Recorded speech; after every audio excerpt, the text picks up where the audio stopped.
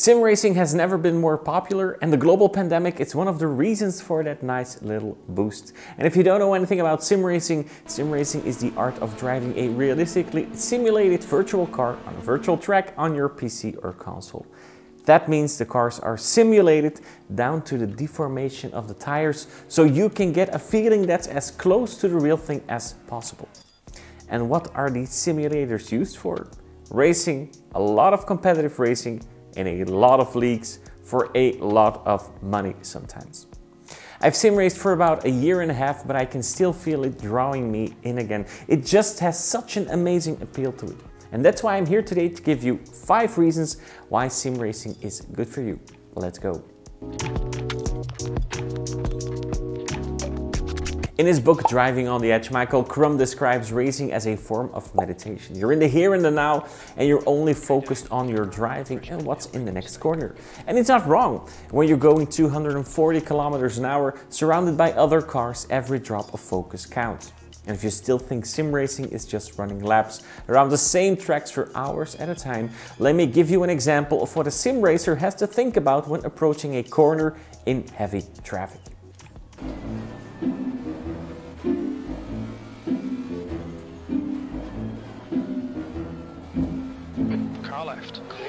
And that's just my take as a novice sim racer. The list goes on and on.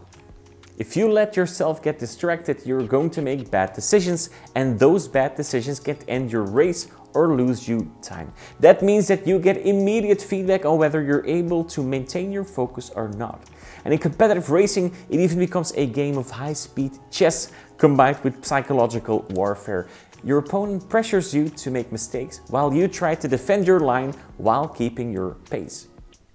Being able to remain in your flow and focusing on your driving is what makes such a good and consistent sim racer. And that's why, as a coach, I think sim racing is an excellent way of developing those 2 skills.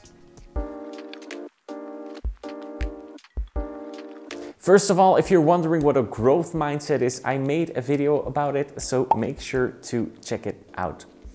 I dare to say that people who sim race for a longer period of time are probably the proud owners of a growth mindset. That's because if you're in sim racing only to win, you're going to have a bad time. There's always somebody faster than you, and at times you're even racing against professionals whose times are way out of your reach at that moment. This means most sim racers are pleased with a clean race, a top 10 position, or consistent lap times. They are literally chasing 1/100th of a second at a time. They really need to be able to look at small successes and celebrate them to keep their sanity intact. That focus on small, almost inconceivable progress is really what sets sim racing apart from other genres, and subsequently is a perfect base for having a growth mindset. Small disclaimer, you're not going to become an F1 champion overnight by only racing in your home simulator. Driving in a real car is still a bit different from driving in a simulated environment. There are, however, certain skills that overlap, such as your technique when looking at an apex of a corner. Some racing pilots who combine sim racing with real racing even say sim racing gave them added insight on how people behave on the track, an increased situational awareness, and having the right reflexes when it matters. Look at the concept of catching oversteer, for example. Of course, it's going to be different when driving a real car, but the basic principles are the same. And if you want to have proof on the transfer of skills between sim racing and real racing, Gregor Hutu, an absolute dominating force in iRacing around 2010, got the chance to drive a real racing car and got within 3 seconds of a professional lap record, despite him having absolutely no experience in a racing car whatsoever, and he had the flu. Case closed, because I think that's enough proof for me. Despite there being quite the steep learning curve to overcome when first trying to race competitively, there will always be someone to help you out or give you advice. Sim racing has one of the best close-knit communities I've seen. The amount of passion and dedication these guys have for their hobby goes above and beyond. They tend to operate on a basis of mutual respect, and most communities are quite disciplined when it comes to handling conflict and discussions. Of course, there will be the odd flamer now and then, especially in competitive races, but they get filtered out pretty quickly.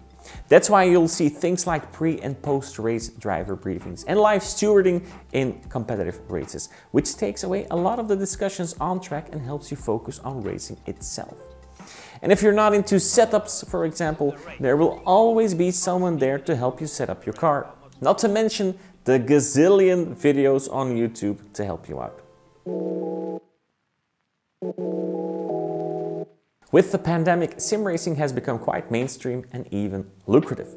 With payouts like $200,000 for the winners of the Porsche Esports Super Cup in iRacing, or $500,000 for the winner of the F1 New Balance Esport Pro Series, it's starting to pay to race, literally.